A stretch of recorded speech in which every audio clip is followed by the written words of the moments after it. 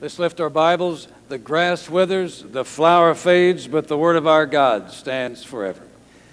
And it's good to be back with you, and I'm so grateful. Hey, well, thank you. Amen. It's good to be missed. Thank you. I appreciate that.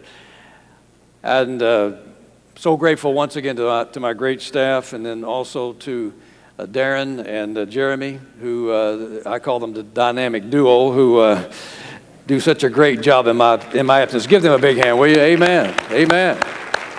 Amen. I've already heard both of the messages, and they were powerful. Enjoyed them. Praise God. I was edified by them. And what a blessing to be able to take some time off and know that the church is still in good hands. Becky and I mainly did work around the house, but we did get away for a few days, and we're grateful for that, and we're hopefully refreshed and ready to go at it again. You know, a few years ago, there was a man who so many considered to be successful. In fact, he would have considered himself to be very successful. But then, at a certain point, for some reason, he began to even question what that success meant, whether it really was success. In fact, he began to question what his purpose in life was, period. And he went into a Great Depression. And I'll tell you how that story ends at the end of this message. But I want you to think about that as we think about needing a miracle, because that man needed a miracle. Anybody here need a miracle today? You could use a miracle? And I bet if we took some time and listened, there'd be some stories that would cause us to be in awe of how great the need is. So I'm hoping today that we can give you some things that will help you. We're talking here about the feeding of the 5,000. I find this story so amazing because when you begin reading in the beginning of this passage, it talks about how that Jesus said to his disciples, let's get away and get some rest. And so they go to this deserted or remote place on purpose to get away for a while, and yet they find themselves right in the middle of a great opportunity for ministry. The people found out where they were, and they followed them. And as they were following them, they gave no heed. They didn't think anything about what this might mean, what they might need. They just wanted to hear Jesus. Well, would to God we had that kind of hunger today for the Word of God. Amen. They followed Jesus out to this deserted place, and because they didn't give a lot of thought to this, after he taught for quite a while, and by the way, they never got the rest. You know, our God, Jesus as a man needed rest, but as God, he wanted to meet needs. And he came out to meet the needs of these people, and he taught them. As it says, they were like sheep without a shepherd. And as Jesus taught them, and time went on, the day drug on, and all of a sudden, these people realized they don't have anything to eat. The Bible says here 5,000, but notice carefully it says 5,000 men. If you add the children and women, there were probably about 15,000 people here.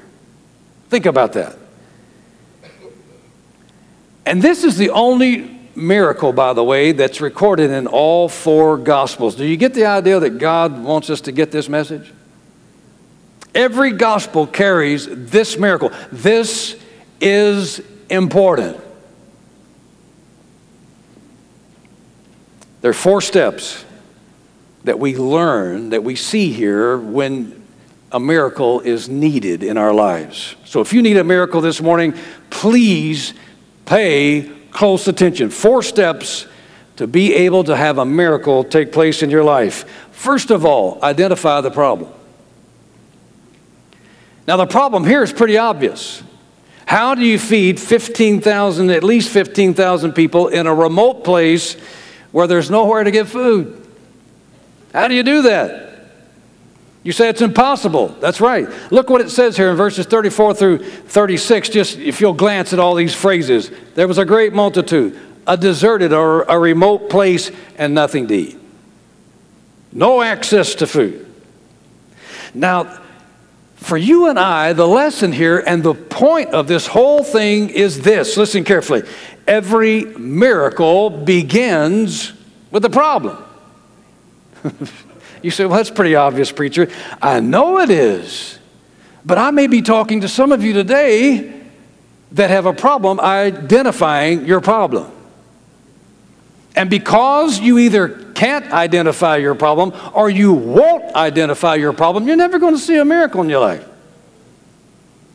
Our friends in the Christ-centered recovery will tell you, until you stop denying that you have a problem and own up to the problem and admit you have a problem, until that happens, you can't see a miracle. There'll never be a change. So if you don't have a problem, you don't need a miracle. But if you have a problem today, I have good news for you. I have great news for you. You are a perfect candidate for a miracle. Now, your problem may be physical, it may be spiritual, it may be material, it may be financial, whatever. It doesn't matter. The starting point, if you are to see a miracle in your life, is that you have to admit you have a problem.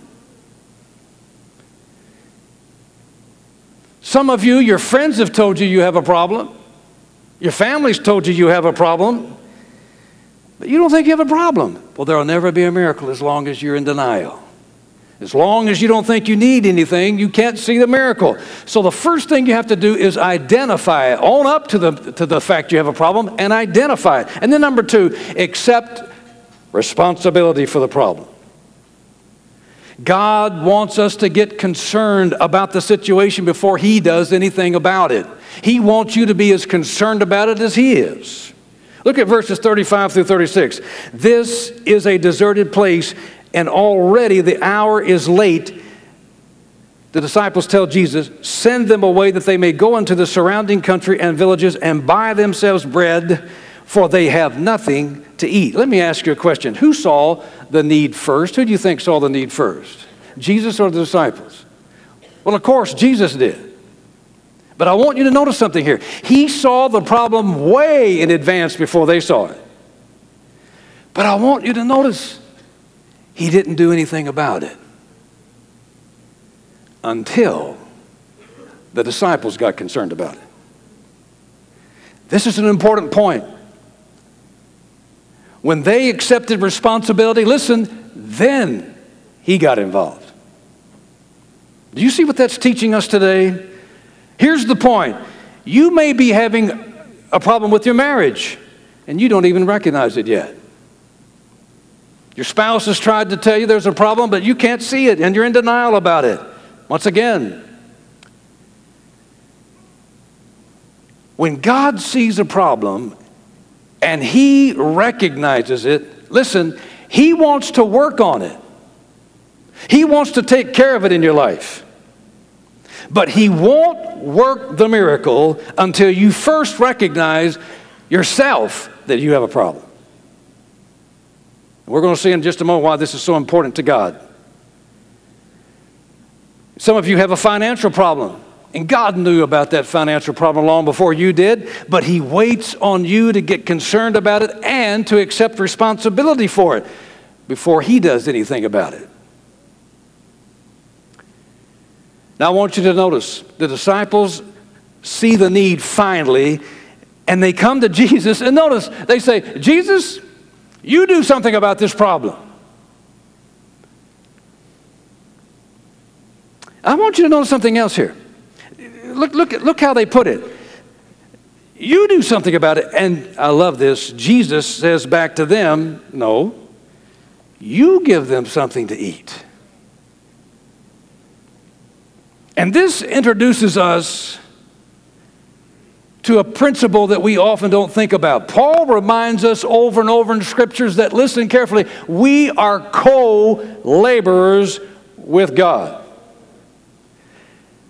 It'll help us a whole lot, beloved, the faster that we understand that God wants to work with us and not for us. Did you hear me? When it comes to having a miracle in your life, God wants you to be a part of the solution. He wants to be a co-laborer with you. He came to work with us, not for us. He's not going to, in other words, let me put it to you this way. It is never God's intent when you need a miracle for him to relieve you of all the responsibility for it. God's big on this responsibility thing. Because responsibility builds character. Responsibility encourages growth. And God is not a genie in a bottle. Christ is not someone that we just call on to meet every need as we sit and lie on the bed eating grapes. God came to work with us. Christ came to work with us, not for us. Some people have the wrong idea about this thing of how we are to work with God and God with us. Now, I want you to know something here. He gives them an impossible assignment. Not only does he want to make it clear here that they're to be involved in this miracle, but this thing, it is a miracle. It's impossible. 15,000 people in a deserted area, a remote area away from any handy food. And he says, you feed them. Can you imagine what they're thinking? I would have loved to have been there and seen the look on their face. It probably was a little bit like that owl that hit my window this morning. I was asleep this morning about 3 o'clock. And I heard a horrendous crash. And I said, Becky, did you hear that? Bless her heart, she just, I don't know. I get up. I'm glad she didn't hear it because I honestly thought somebody had a sledgehammer and had broken the window down and was breaking in their house. I run, I'm looking, I don't see anything. And so I flip on the light on the deck, and here stands this owl. He's about that tall. And he's looking at me going, and so for a few moments, we're both just looking at each other. And I kept noticing, man, he just looked like he'd been hit. Well, he had. For some reason, I don't know where he got the idea that the top window in our house was an entrance to a barn. He's flying straight ahead and pow, hits that thing. He was not crazy. I couldn't wait. I ran to get my phone to get a picture of him, and he flew away. But I'll never forget that look on his face. You think of owls as wise. This owl was just knocked out. I'd never seen an owl look dumbfounded like that. But I think that's probably how the disciples may have looked. You want us to do what? 15,000 people, no place to get food, and you're asking us to do it? And by the way, we shouldn't think it's strange that God asks you and I to do impossible things. May I remind all of us that the Bible says, without faith, it is impossible to please God. You know why that's so important to God? There's a lot of things we could talk about here. There's a lot of reasons why that's important to God. But one thing that has come to me recently that's been a blessing to me that has helped me to understand it, I can't wait to share it with you. God is our Father, amen?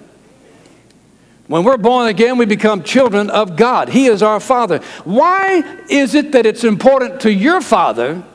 Why was it important to your father when you were coming up that you would learn, listen, to trust him? Because, listen, because he knew how important trusting him would be as you grew. He knew that there would be times that you, as a youngster growing up, would not be able to take on certain things alone, and you would need to trust your father. You would need to trust his word, and you would need to believe in his abilities, and you would need to have him to come to when you needed assistance. Oh, my friend, please understand this. Our God loves us so much, and he sees us so much, so vital a part of his family, that faith is that thing that causes us to trust our Father and see day after day, day in and day out, year in and year out, that God is trustworthy. But you'll never know that if you don't ever step out in faith and trusting. God is saying to us, And he's saying to the disciples here, sure, I'm giving you impossible tasks. That's the only way you'll learn to trust me. Did your father ever give you an impossible task that seemed impossible to you? There were many times that my dad would give me things like that, and I would think, well, I can't do that. And he would say to me, I'll be there to help you. God's saying the same thing. Without faith, it's impossible to please me, and the way you please me is to show me that you trust me. Now, some of you didn't have a good father, and my heart goes out to you. I understand that. But you have a good one now. You have a perfect one now.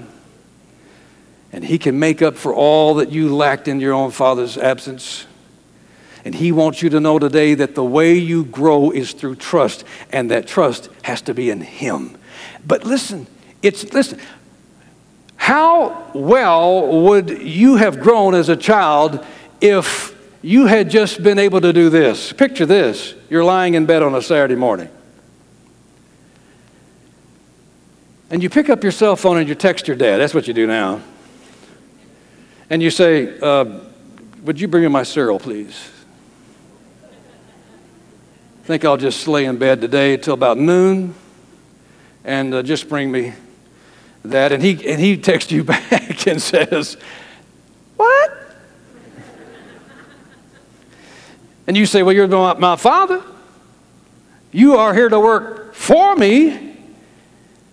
No, a good father would probably do like mine did one time on a Saturday morning when I refused to get up and came in and started playing whatever they play in the army to get you up in the morning. Oh, that's all I remember. He started whistling it. And that's when he said to me on that day, boy, I wish I had you in my platoon. And I said, what is the difference? I feel like I'm living in your platoon right here. But I learned a lot. Dad didn't let me sleep late on Saturdays. We got up and we had work to do. And I learned to trust that what he was telling me was going to help me in the future. Listen, God doesn't work for us. He works with us. Turn to your neighbor and say that. God doesn't work for us. He works with us. I want you to get that in your mind. God is not a genie in a bottle. You are here to serve him and to work with him. And the wonderful thing is that God in heaven says, I want you to co-labor with me. Can you imagine that? What a privilege. And that's what faith is all about. I want you to learn to trust me. And when I tell you something is possible that looks impossible, trust me. That's what he's saying to these disciples. He wanted to stretch them. He wanted them to do the impossible. And he wanted them to see, listen, that they could do it. Now, granted, you know what Jesus could have done. Jesus could have walked over to that crowd and said, let there be food.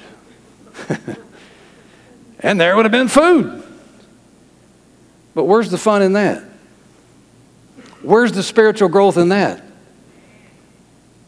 Where's the education in that? Where's the character in that? Where's the fellowship in that? Where is the oneness with God? Where is the learning that he really is my Father? Where is the notion that I finally realized, wait a minute, I can do all things through Christ who strengthens me. If God catered to every one of our needs, if every time we prayed and said, just bring it on, he brought it, what would we learn from that? Sure, God wants to provide, just like your own parents wanted to provide for you. But catering to your every whim was not on the agenda, at least not in my house. Now, there's three common reactions that people have toward problems when they face them, and it's the same three reactions that the disciples had. So let's look at this. See if this reminds you of anything. The first thing that most people do when they're facing an impossible situation is they procrastinate. Don't raise your hand, but how many of you, that's what you do? Finishing your paper for school the night before. Well, finishing that project, up late, painting the house before before you have to go back to work on Monday and so forth. Procrastination. Notice what it says in verse 35. When the day was far spent, his disciples came to him. Did you catch that? When the day was far spent. When do you think they realized that there were 15,000 people there in a remote place that didn't have anything to eat? They'd had all day to think about that. But they waited till the day was far spent. Now here's the question for you and I. What difficult situation are you putting off? You might just want to write it down on the back of your outline. What is it you just keep putting it off? Because it's difficult. You know, I'm a list guy. I love lists. Drive my wife crazy with them. But I love lists. But one thing she even notices about my list, she'll say, I keep noticing here in your little daytimer here that this one particular thing here, it keeps getting moved down to the bottom. Now, you'll have it here at the top, but it keeps, leave me alone. Why? Don't particularly like it. We move the difficult one away, don't we? We procrastinate. We put it off. Folks, can I tell you something? This is breaking news. Procrastination never works. It never solves a problem. It only makes it worse. Remember that God wants us to take on the impossible. Take on the hard thing and to do it right away. Look at number 2, passing the buck. Look at verse 36. The disciples said, send them away. Well, that was nice. That'll take care of it. Hey, they're out here. There's no food anywhere. There's 15,000 people. They have nothing to eat. They're tired. Just send them away. Oh, good night. Passing the buck. In other words, let's just pretend that the problem doesn't exist. And maybe if we just pretend the problem doesn't exist, it'll go away. You know, out of sight, out of mind. Look the other way. Maybe we can ignore it. What the disciples were saying here to Jesus was, you know, it's not our problem. We didn't ask the people to come out here and hear you teach today, Lord. I mean, we were on vacation. We were taking a break. We didn't ask them to come. If they have a problem, they ought to solve it. It's their responsibility. It's their fault. None of our business. If they're hungry, let them find their own food. That's kind of what they were saying here. You know, one of the biggest cop-outs ever is the phrase, it's none of my business. You know, if you have a friend who's wasting his life, it is your business. In fact, at the end of this message, we're going to talk about the fact that this man who needed a miracle, it's a good thing he had a friend who said, it's my business. You know, if you have a child who's going the wrong direction, it is your business. Remember this, beloved, love cares. And love will find a way. Apathy will always find an excuse. But love will find a way. So don't procrastinate, don't pass the buck, and then lastly, worry. I love this. Look at verse 37. These guys did all 3 of these in one act. They says, where will we ever get this kind of money? Look what it says. It says, shall we go and buy 200 denarii worth of bread? 200 denarii was, listen carefully, that was 8 months worth of salary for the average worker back then.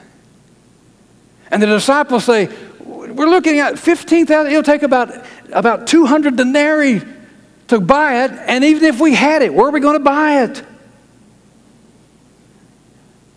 Now, before you get on to these guys, remember yourself. Lord, we have this impossible, Jesus, think about it. Jesus, we have this impossible situation. 15,000 people. Not enough money to buy food, even if there was some place to buy food. What are you expecting out of us? The solution was standing in front of them. The source was right there. The answer to the problem was looking at them in their face. And you and I, since we know the whole story, we look at these guys and say, what's the matter with you guys? You had Jesus right there. Well, can I remind all of us of something? You have Jesus right there. I will never leave you or forsake you. You know what our problem is? I don't know about the disciples, but I want you to notice something. Some of us have the problem because we haven't heard from God in a while. Remember this thing? When was the last time you checked in and read it? I want you to remember something in this age of all this technological. This is your email, daily email. This is your daily text. This is your tweet. This is your name it. This is it. And some folks, when they face the impossible, they don't even think about turning to Christ because they haven't heard from Him in so long, they don't even think He's with them. Oh, they know that He'll take them to heaven someday, but they don't feel like that He's with them now. Active in their life. Check in every day and you'll know He is. You'll be reminded, I am with you until the end. I will never leave you or forsake you. I stick closer. I'm a friend that sticks closer than a brother. I'm as close as the next prayer. You see, these disciples had just, this is amazing, but the disciples didn't even have this excuse. They had just seen Christ do miracle after miracle after miracle. Some of us, we've checked in, but we've gotten so comfortable sitting at the King's table that we just take it for granted and we forget who we're serving. An awesome God. They'd gotten so close to Jesus at this moment they weren't remembering He's the miracle man. The solution to the whole thing was standing right there. But they weren't thinking straight. Why? Because they were worried. Why pray when you can worry? That's some people's motto. Why pray when you can worry about it? No, why worry when you can pray about it? So when you've, listen, by the way, worry is the opposite of faith. And it doesn't accomplish anything. You've heard the old saying, worry is it's like a person sitting on the front porch in his rocking chair thinking that by sitting there and rocking, he's going to end up somewhere else. It's a lot of action that accomplishes nothing.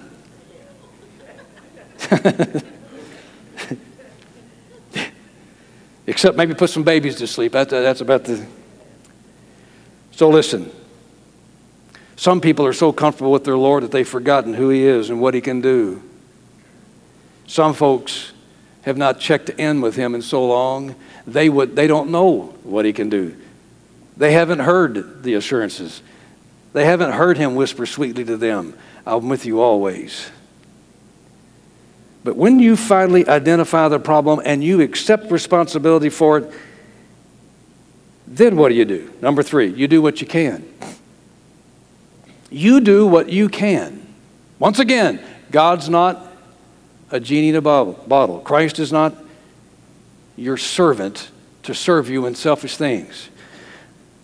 And even when the work is to be done, He expects you to do what you can first. God waits to see what, listen, always remember this. When it comes to a miracle, God waits to see what you're going to do with what you already have before He steps in. Let me say that again. God waits to see what you're going to do with what you already have before He steps in. Remember, turn to your neighbor. He works for us. With us, not for us. Hello. Sorry. He works with us, not for us. Look at verses 38 through 39. He said to them, how many loaves do you have? Go and see. And when they found out, they said, well, there's 5 loaves and 2 fish. I can see them. Then He commanded them to make all sit down in groups on the green grass. Now, here's where this gets really powerful. When you go back and read this account in the book of John, and in John's account, we have an amazing story. And some of you have read that story and said, that's cute, that's sweet. It's more than cute and sweet, it's powerful. He's more than a little boy. He's a powerhouse of faith. He's a young man who gets it. No wonder Jesus said the best thing we can have is childlike faith. The faith of a child. The disciples go out. They love their Lord enough to say, well, he said to go check and see. We'll go check and see. And immediately, a little boy says, I have 5 fish and 5 loaves and 2 fish. And boy, don't you know that they were snickering about that. Well, thank you, son. We'll take it to the master. Thank you. He'll appreciate that. They're not believing anything yet. But I want you to notice something. All he had was 5 barley loaves and 2 fish, but he gave it to Jesus, and Jesus worked a miracle with it. Using what the little boy had. Now there's 3 things we can learn from this little boy. First, he gave what he had. And I want you to notice something. There were barley loaves. Did you know something about barley loaves? That was the cheapest form of bread you could have back then. Cheapest form of bread. Inferior bread, if you want to say that. He had 2 small fish. It wasn't much, but it was what he had. Here's what we need to learn from this, my friend. Never underestimate what God can do with ordinary people and limited resources when it's given to Him in faith.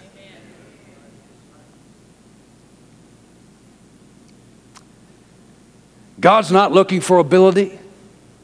Some of you are sitting here this morning and you've backed off. You've hesitated to get involved in serving God because you say, who am I? What do I have?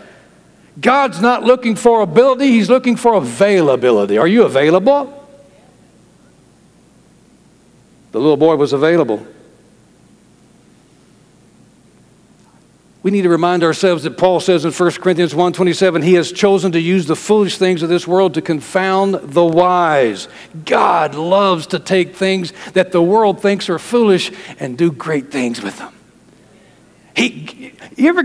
Have you gotten this yet? God loves to see the world go, wow, I'd have never done it that way. Oh, yeah. He uses ordinary people. And folks, I'm going to tell you something. If you make yourself available to God, He'll wear you out.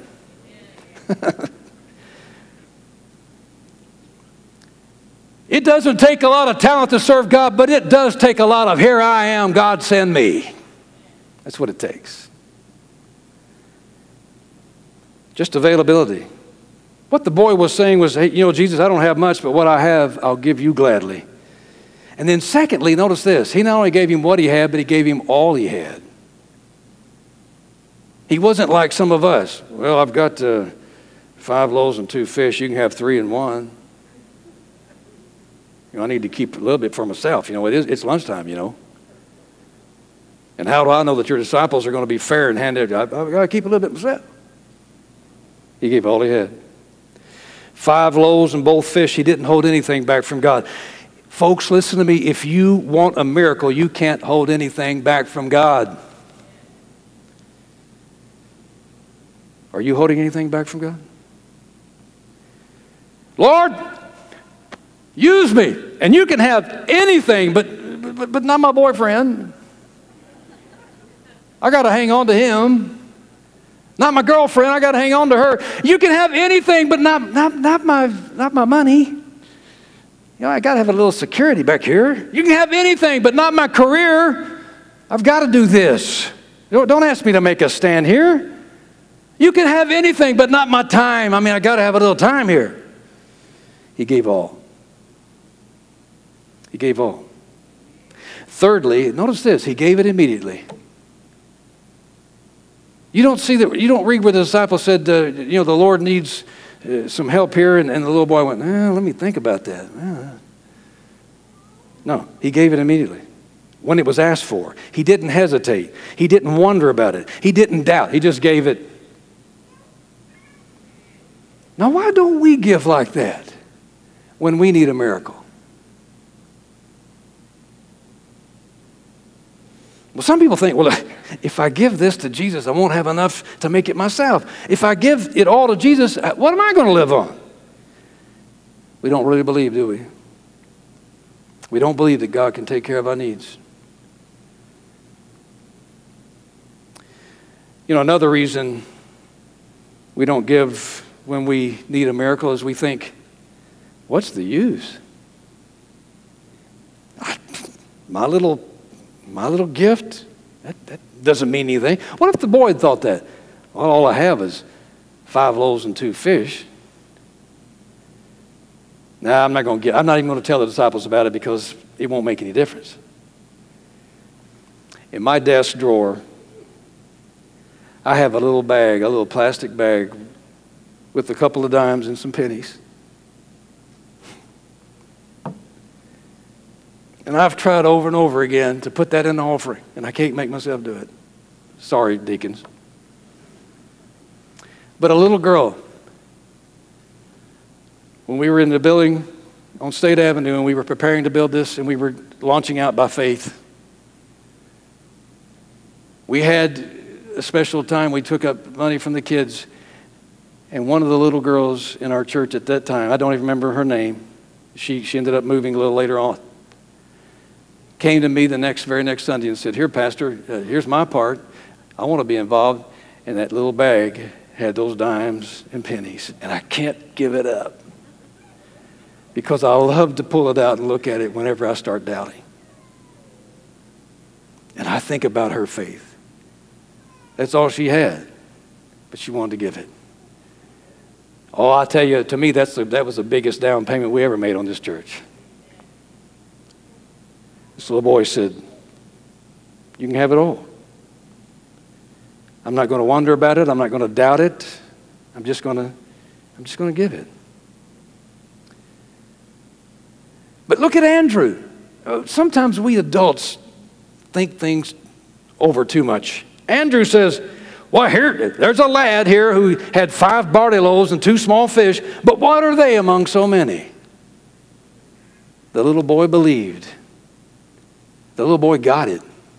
Because you see, somehow the little boy understood, I'm going to give this to Jesus. I'm giving this to Jesus. I know what he can do. I've seen what he can do. Folks have told me what he can do. I don't have much, but I know what he can do with it. He gave it to Christ, but here's the disciples who firsthand had seen miracle after miracle. Well, here's a little bit of bread and some fish. What's that with 15,000 people? Wow. Folks, your little bit can become a lot when Jesus sees that that's all you have to give. 2 Corinthians 8:12, Paul said, for if there is first a willing mind, don't ever give because somebody's compelling you. Don't ever give because you feel like somebody's urging you or trying to make you feel guilty. No. Notice what he says. If there's first a willing mind, you only give to those things that you and the Spirit of God feel good about. Please always keep that in your mind because there's a lot of mess on television and everywhere else. But if there's a willing mind, Paul says, it is accepted according to what one has. Listen, notice this, and not according to what he does not have. God doesn't want what you don't have. God doesn't want you starving. God doesn't care as much about what you give as he does the attitude in which you give it. He says he wants a cheerful giver. A person who's cheerful says, I can't wait to give this. I'm excited about giving this. I want to be a part of this. That's why here at the church, we don't ask people who are visiting to give. We just ask our members to give because we feel like our members see the benefits, they see the value, they see what Christ can do, and they love giving to the work of Christ. If you're visiting today, we don't want you to give. Kinda. I mean, if you want to. I mean, if you have a willing heart. I'm a Baptist, leave me alone.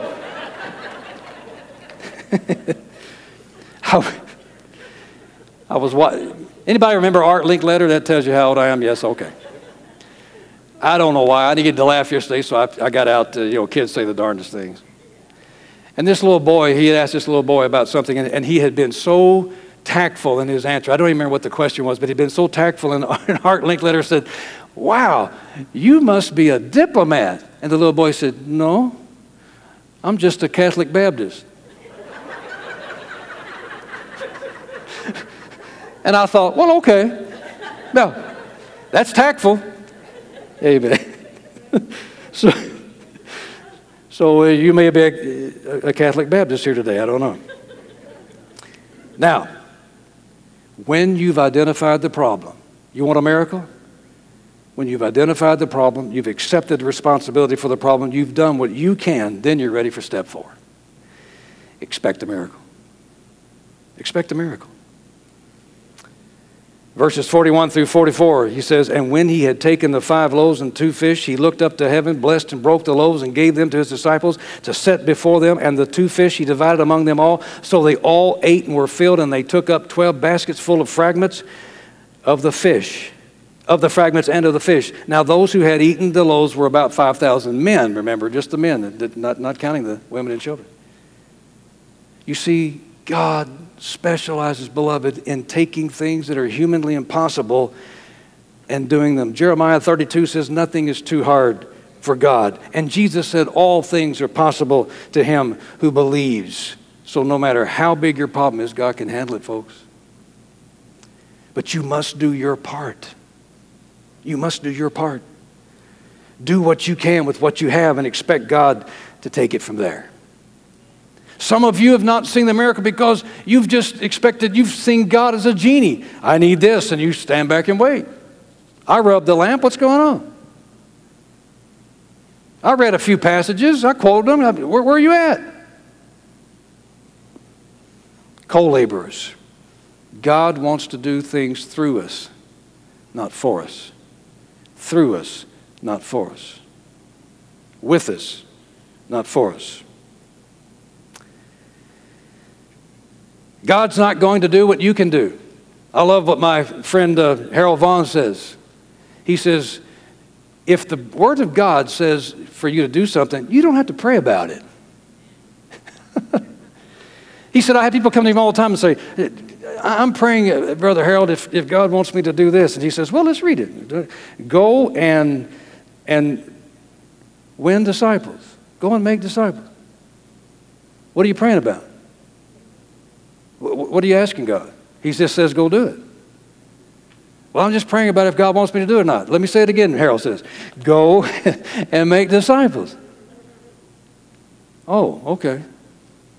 You don't have to pray about what God's already told you to do. You do your part. God's not going to do what you can do. He wants to do what you can't. He wants to do what you can't.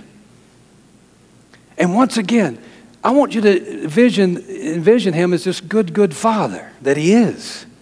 And I want you to put this back down on earth like Jesus often did, telling pictures. I want you to see a good father who is showing his son how to change brakes on a car.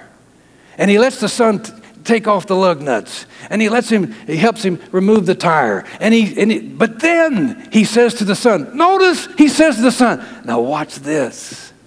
And he takes out that special tool that you have to have that separates all those springs and everything that if you don't have the right tool, you've been there.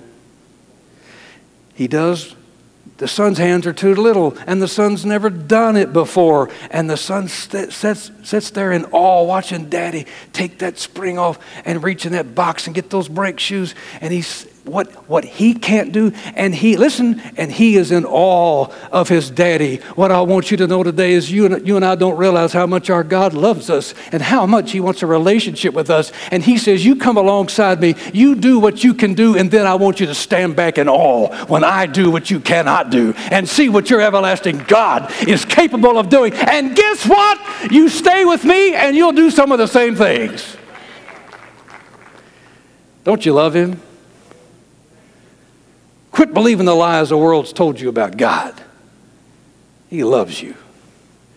And he wants to work through you, not for you. He doesn't want to do everything for you. That's not a favor. That's looking down at you. And I want you to notice this. Oh, by the way, how many of you this morning say, after this preacher, I'm going to expect God to work a miracle in my home, in my marriage, with my kids, whatever. And I want you to notice something here. God even lets you choose. He even lets you choose your own degree of how much you're going to receive. What? Matthew 9:29. According to your faith, let it be to you. You trust Him for a little, you'll have a little. Trust Him for a lot, you'll have a lot. But let me warn you here. As a brand new believer, you probably ought to start out as a little. Right after I first got saved, the pastor was at my home church, is a huge church. He got up and said, "We need $1 million." Kind of like what we did this morning. And man, I had just gotten saved. I believed everything all the time, anywhere. I was ready. So I started praying, God, send me the $1 million, and I promise I'll give it to the church. I did. And I was serious. I went home and told Becky, and Becky was so kind. She said, "Oh, yeah. Wow. It's going to be fun to see how He sends it, honey." And I said, "Yeah, I believed it. I really did." It didn't happen. Time kept passing. Finally, the campaign was over, and I was just this way. Knocked on my pastor's door. I said, "I'm upset, Brother Harold." And he said, "What's going on, Russ?" I said, "I asked God to send me the $1 million. I said, "I really believed it." I said, "He didn't do it." He said, "Son, let me ask you a question. Have you ever trusted God for $1? I said, "Well, no." He said, "You might want to start at $1. Oh! But after you've started, your faith determines what you're going to get. Determines what you're going to get. I want you to notice they took up 12 baskets full of fragments of bread and of the fish. Not only did it give enough, the people were so full, they said, "Oh, I can't eat anymore," and they took up fragments. What does that tell you? When God's in it, you get more than you need. You get even more than you need. And that's why giving is always a test of faith. God wants you to see, give this, I'll give you back even more than you gave. Now, what's the central teaching of our passage today? We've said it already 3 or 4 times. What we want God to do for us, He wants to do through us. Why? Because it's the only way we'll learn. And when it happens, God gets glorified and you and I get to see it firsthand. And we get to say, wow, not only did God do that, He used little old me. He used little old me to do that. You don't need self-esteem. You just need Christ esteem. You just need God esteem. You just need to have faith in a good, good Father who says you are the most important thing in my eyes. That's what you need.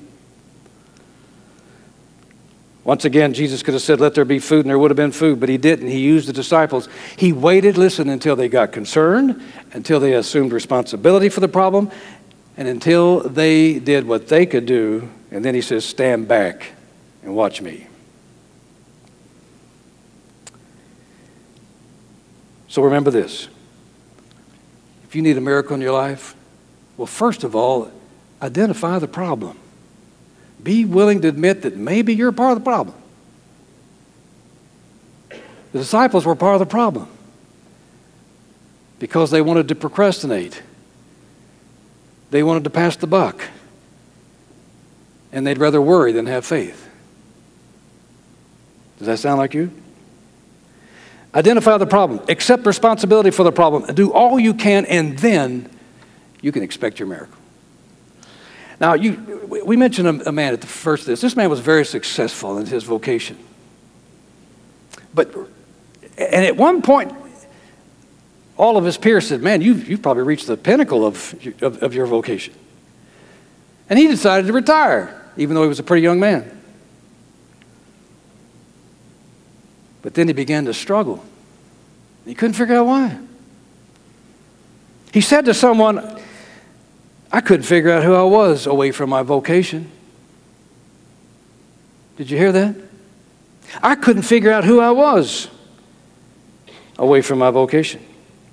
He went on to say, I was a train wreck. I was like a time bomb waiting to go off. I had no self-esteem, no self-worth. There were times where I didn't want to be here. It was no good. I felt lost. That's a quote from him. This man who was so successful that his peers looked up to him. They yearned to be like him. And like a lot of people in our society today struggling with similar feelings, he did what so many do when that's going on, and he self-medicated. After he was arrested for several DWIs, he finally cut himself off from his family, his loved ones, his friends. He said this, and I quote, I thought the world would be better off without me. I figured the best thing I could do was just end my life. But praise God, he had a good friend. He had a good friend who didn't say, well, it's none of my business. No, this friend said, he's my friend, so it is my business. This other man looked up to this friend. In fact, he told people, he said, that guy's like an older brother to me. Oh, he had respect for this guy. And this guy came to his rescue, and here's what he said to him. He said, listen, when you are where you are, this is when we fight. This is when we get real character. This is when real character shows up. Don't shut down. If you shut down, we all lose. End of quote. And the friend convinced him to go to rehab. But he also gave him a book. The book changed his life. And he wrote his friend and said, man, now you have to understand, this is a younger man. He said, this book is crazy. The things that's going on, oh my goodness, my brain, I can't thank you enough. You saved my life. You know what the book was? Purpose-Driven Life. You know who the friend was? All-Pro, former Baltimore Raven, Ray Lewis, outspoken Christian. And you know who the man was? Michael Phelps, the most decorated athlete in Olympic history. 23 gold, 28 overall. And Michael Phelps says, you know what, I'm driven now, but I'm purpose-driven. I have a reason to live.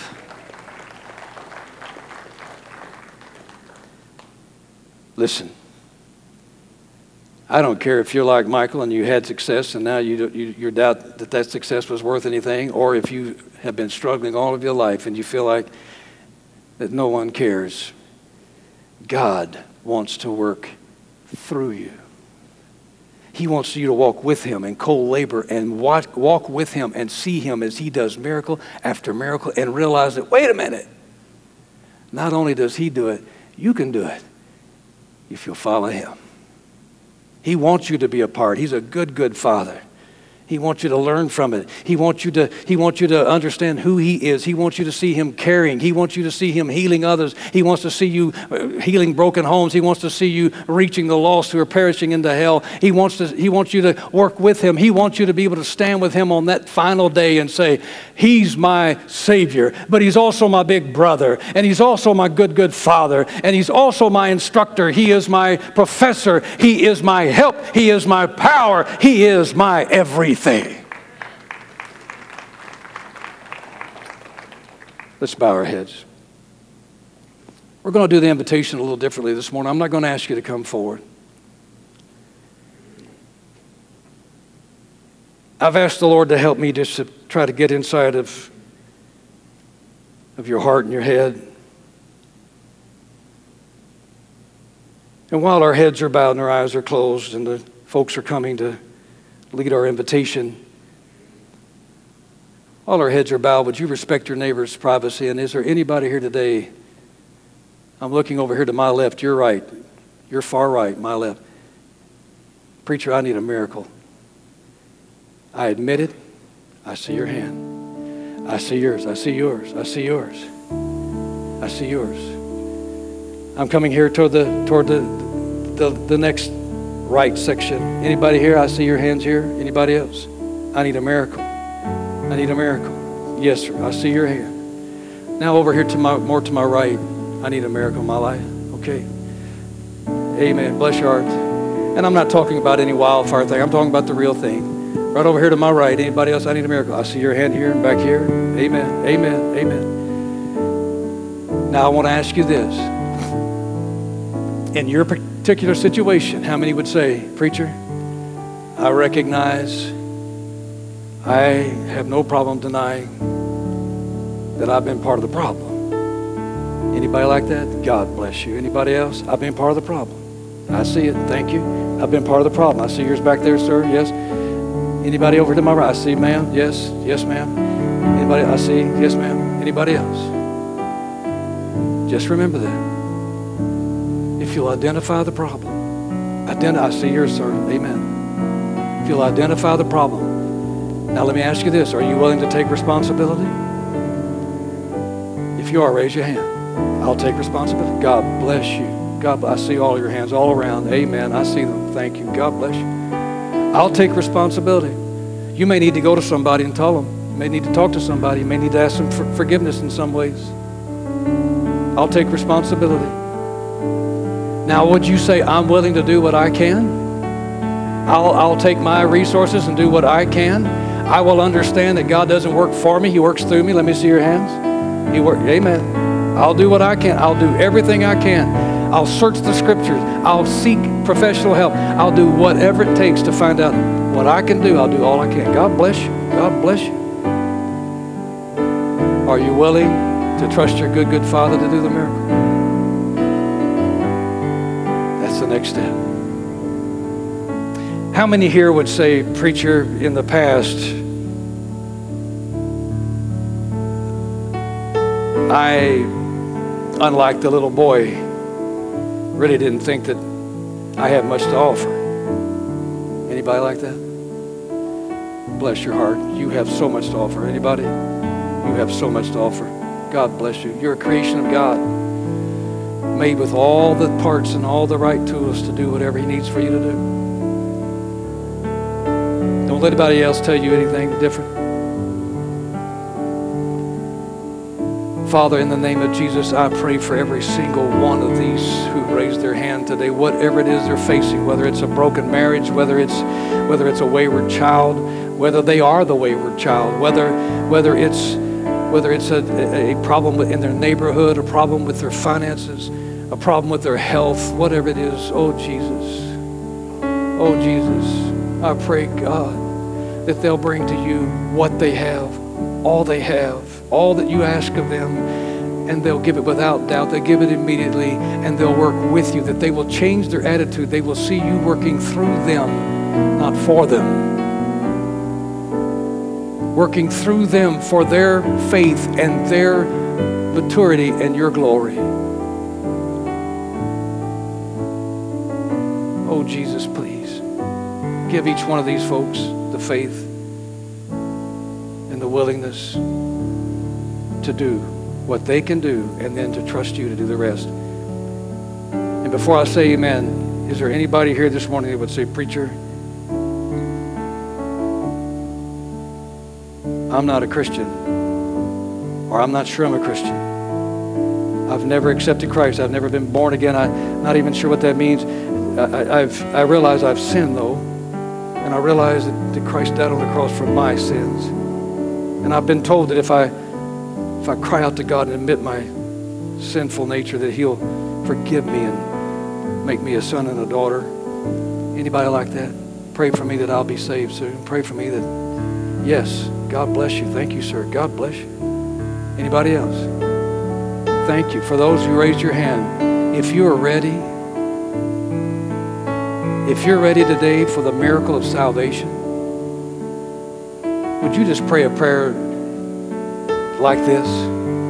Just pray it right after me if you mean this with all your heart. Dear Father in heaven, I have sinned against you and against heaven. Oh, forgive me. I admit my sin. And I believe with all of my heart that Jesus Christ went to that cross to pay the price for my sin so you could forgive me.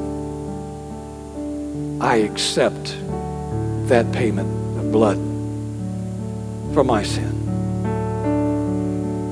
And now, dear God, I give you all that I am.